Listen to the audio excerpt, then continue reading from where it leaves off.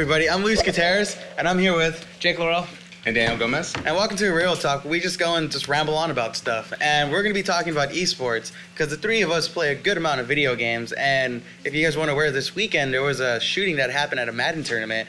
And we just want to kind of discuss the future of how this is going to impact it and how the security usually is at esport events, because to the public eye, this is still fairly new. A lot of people don't really know what esports is because it's still breaking into mainstream media. If you guys want to chime in? Yeah, you said you went to EVO last year, didn't you? I did go Daniel? to EVO 2018 over the summer. It's the biggest fighting game tournament of the year. It was a huge event. It's something like 6 stages. The conference hall it was held in held something like 1,000 people with stands, places you could play. It was just a ton of space, and there was no way the security could handle it all. But they did try their best to check every bag, to go through everyone. But when events are that size, you can definitely tell how lax the security has to be just to keep things moving. I mean, I used to go to a few. I competed semi-professional in Halo, and we didn't get very far at all. But I remember how lax the security was in general, because there's thousands and thousands and thousands of these kids and / teenagers / young adults just walk in, and there's chaos in these events. Like, have you ever been to a signing or anything like that, or like professional player, and would these just like a crowd of just hungry zombies just wanting to get a signature or even talk to him, right? Everyone just wants to meet their idol. Yeah, and it's always been that way. And then again, I haven't been to an event, granted, since when did Halo 3 come out? 2007? Around there. 2007. So that gives you a description how long it's been for me. And since then, it's only gotten bigger. And bigger and bigger and bigger. And it's just that much easier to slip by something that might be potentially dangerous when you've got a sea of people in front of you. Right. Well, one thing I fear, though, is that this is going to hurt the public image for esports, just because they're already having a hard time getting into the mainstream media. And at the end of the day, they're considered a sport. And there's a lot of UCs and private colleges and colleges pretty much all around the U.S. that are picking up esports and essentially saying, hey, we'll pay you to go to this school, but play Fortnite for us or play Rainbow Six Siege, et cetera, et cetera.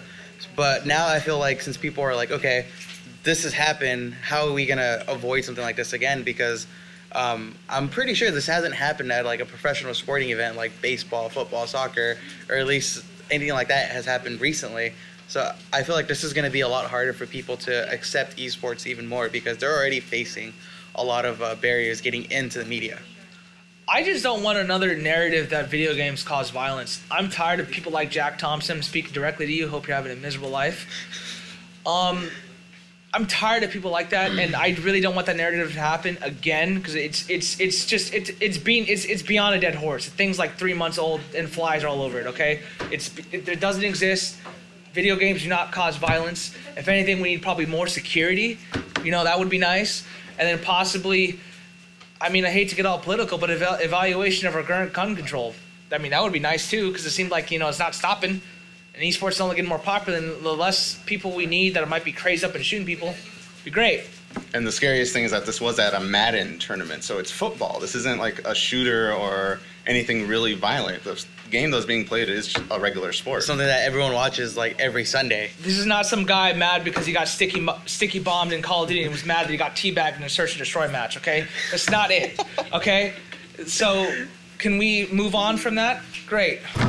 One thing too is we touched on this a little bit prior, but security is pretty almost they don't really do much there, just because there hasn't been really a situation for this.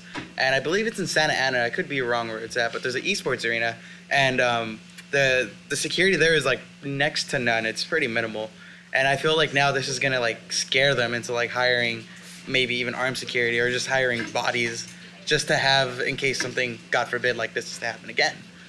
But yeah, I mean, this sucks for the esports industry as a whole. I think we could all agree on that. It really does suck, because can you imagine going to any of these events? Because I'm sure we've all been to at least one, right? Mm. So can you imagine being 12 years old, going to an esports event, and the last thing you're thinking about is a mass shooter. The last thing you're thinking about is someone getting shot over a video game. Well, even in general, it's you go to any event or any kind of public gathering, the last thing you think of, am I going to get shot today, or is this going to be the last thing I'm going to do before I die? Like no one likes to think about stuff like that.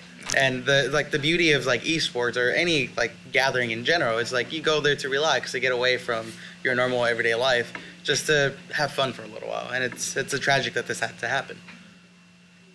You guys have anything else you'd want to touch on?